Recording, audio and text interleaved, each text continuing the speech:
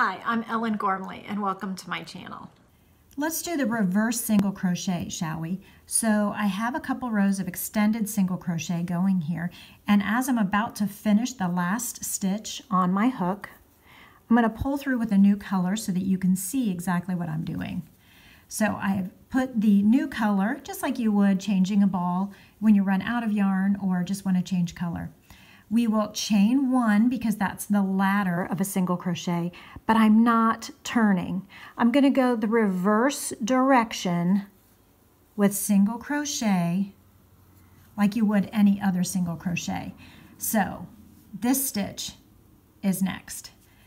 Yarn over, or don't yarn over, but insert the hook in the next stitch, yarn over and pull up a loop, yarn over, pull through 2 loops on the hook.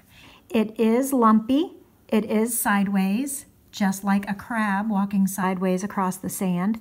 So let's do a few more. We're going to continue working the way you just came without turning. So this is on the right side of the fabric. Going in the next stitch here, I'm right-handed. Insert here, pull up a loop, yarn over and pull through 2 loops on the hook. I might reverse this video or mirror image it so that lefties can see how it goes. So this original section is right-handed, but I will make a note if I reverse it for you lefties. This is how it's looking. The reverse single crochet or the crab stitch. You're going in the reverse direction, inserting the hook in the next stitch, pulling up a loop, yarning over, pulling through 2 loops on the hook, again and again.